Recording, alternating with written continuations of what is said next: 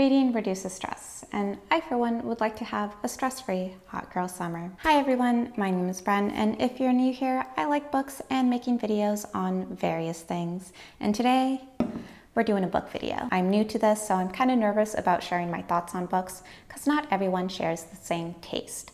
What one person may think is a good book, another person may think is a not so good book, and that's okay. So let's get started.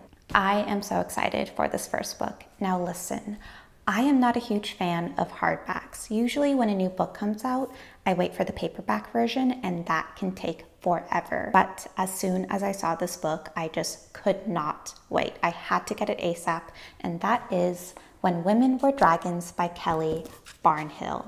This is the same woman who wrote The Girl Who Drank the Moon, which is a children's book, and this is her first ever adult novel. I absolutely loved The Girl Who Drank the Moon, and this story sounds amazing as well. Imagine if you lived in the 1950s and most of the women in your life, your mom, your sister, your aunt, all of a sudden transformed into dragons. Like, what? Okay, that sounds like a book I want to read. If you like dragons and you're looking for a feminist read that is also about love and living an authentic life, then this is the book for you. Let me go ahead and just read you the blurb. Alex Green is a young girl in a world much like ours, except for its most seminal event, the mass dragoning of 1955, when hundreds of thousands of ordinary wives and mothers sprouted wings, scales, and talons, left a trail of fiery destruction in their paths, and took to the skies. Was it their choice? What will become of those left behind? Why did Alex's beloved Aunt Marla transform,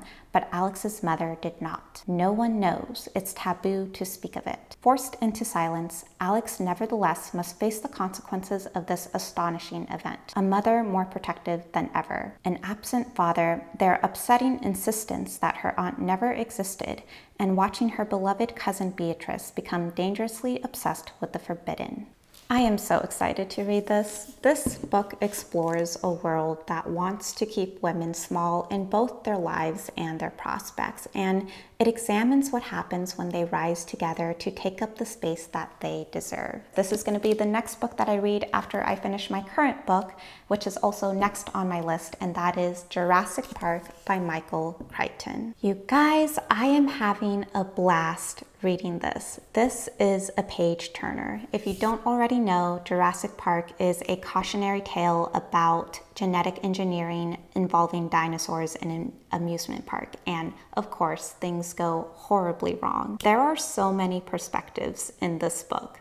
You can have multiple perspectives in just one chapter. For example, the first 3 paragraphs were following one of the kids lost in the park, and then the next paragraph we're at the lab with Dr. Wu, and then the next paragraph we're at control with all the coders who are trying to figure out what's wrong with the system, and then the last paragraph we're back at the park, but this time through the perspective of one of the grown-ups. Basically, so much is happening in this book. Another thing to keep in mind is that there is quite a bit of info dumping. A lot of the grown-up characters, they talk a lot in detail about things concerning math, science, coding, etc. But I appreciate it. I personally really enjoy learning all the details of how they manage to engineer dinosaurs in this fictional world and hearing all of Ian Malcolm's mathematical theories. But don't worry, there is plenty of action in this. Like I said, this is a page turner. There have even been some pretty gruesome moments in this book. Also, so far, not so many differences between the book and the movie with the beginning and the middle, but I have noticed that some of the characters in the book, they are completely different from their movie characters, so that was surprising. And I've also heard that the ending is completely different, so I'm really anxious to see how it ends. Our next book is another book to film, and that is American Psycho by Bret Easton Ellis.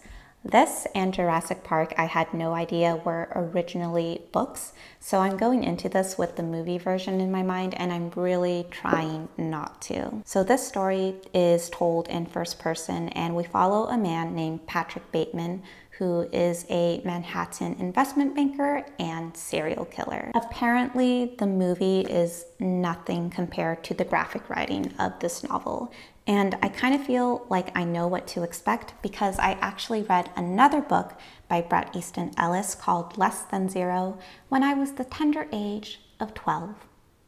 That book me up. That was completely inappropriate for a 12-year-old to read. Somehow I got my hands on it and it was really disturbing, but I enjoyed it, and now I really like disturbing stories, and I feel like if I could handle Less Than Zero when I was 12, I can probably handle American Psycho. Okay, shifting gears to something more lighthearted, we have The 100-Year-Old Man Who Climbed Out the Window and Disappeared by Swedish writer Jonas Jonasson. I am looking for a fun book to read this summer, and a story about an old man who escapes from a nursing home on his 100th birthday and goes on this outlandish adventure seems like a delightful time to me. Let me go ahead and just read you the blurb so you kind of get an idea of what it's about. Desperate to avoid his 100th birthday party, Alan Carlson climbs out the window of his room at the nursing home and heads to the nearest bus station, intending to travel as far as his pocket money will take him.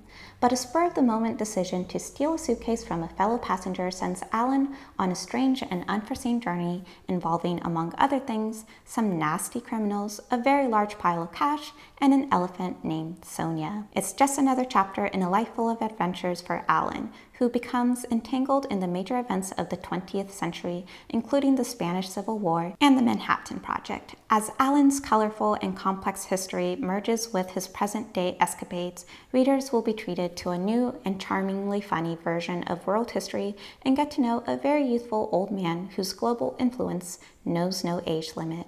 Okay, next we have The Goldfinch by Donna Tartt.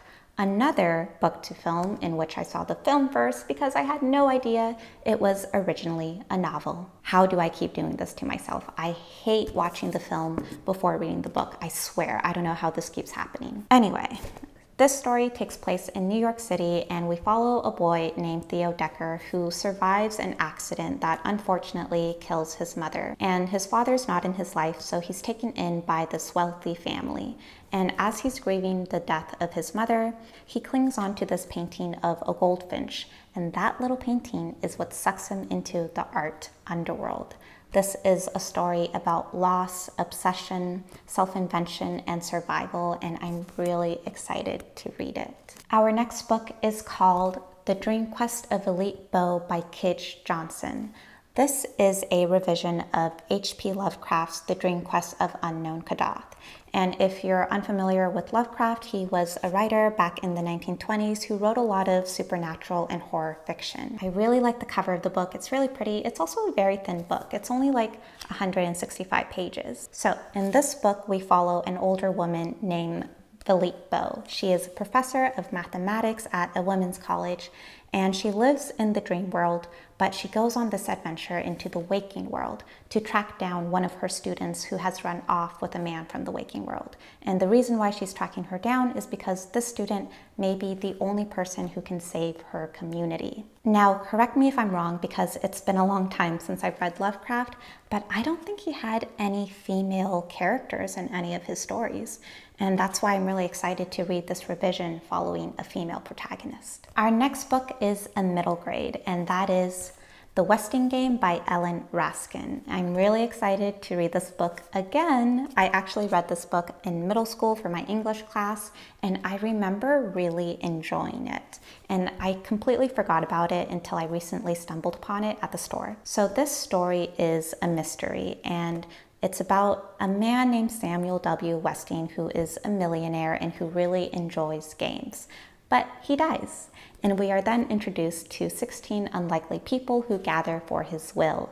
And if I remember correctly, because he likes games, he ends up pairing everyone up in his will into teams, and they must solve a puzzle if they wish to inherit his vast fortune. This story also begins on the 4th of July, so it's got that summer vibe, and I feel like I'm going to have a wonderful time reading this book again. Our next book is The 7 Husbands of Evelyn Hugo by Taylor Jenkins Reid. Now, I've heard a lot about this book. It's very hyped up, and I've been really curious to read it for the longest time, and hopefully I'll get around to it this summer. So this novel follows a woman named Monique who is a struggling journalist trying to make a name for herself. And one day she is picked by the reclusive 1960s Hollywood star, Evelyn Hugo, to tell the truth about her glamorous and scandalous life.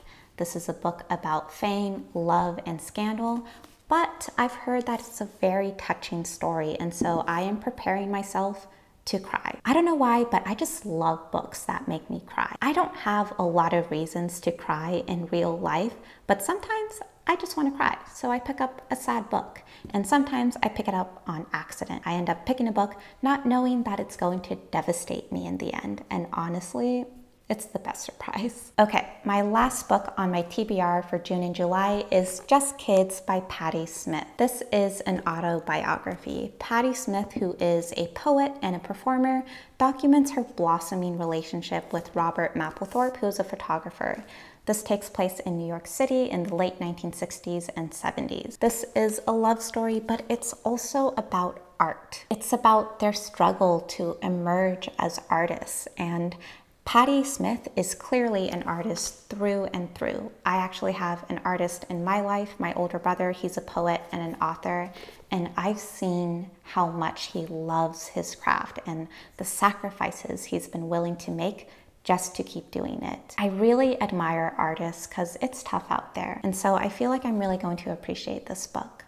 So these are all the books that I'm hoping to read this summer. Probably not going to get through them all. I'm a pretty slow reader. Well, no, that's a lie. I'm not a slow reader. I just like to take my time with books. I read one book at a time. Hopefully I can get through some of them. Anyway, I would love to know what your reading plans are for this summer, and let me know if you've read any of these books that I mentioned. I would love to know your thoughts on them without any spoilers, of course. Please and thank you. Thank you so much for stopping by. Thank you for watching today's video. I appreciate it, and as always, I appreciate you.